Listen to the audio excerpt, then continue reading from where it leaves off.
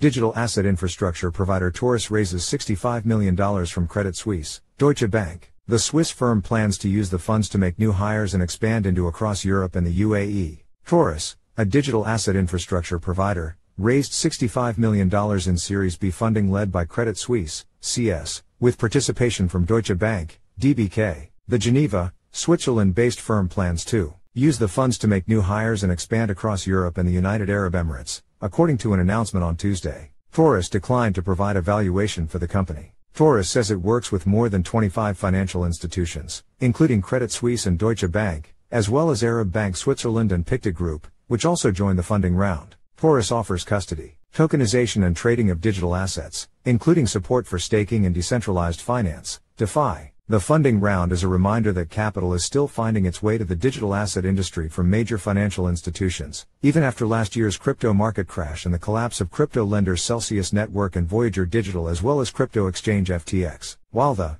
core crypto industry may face an uncertain future, firms providing the infrastructure for the broader digital asset ecosystem still seem able to attract substantial investment from mainstream finance.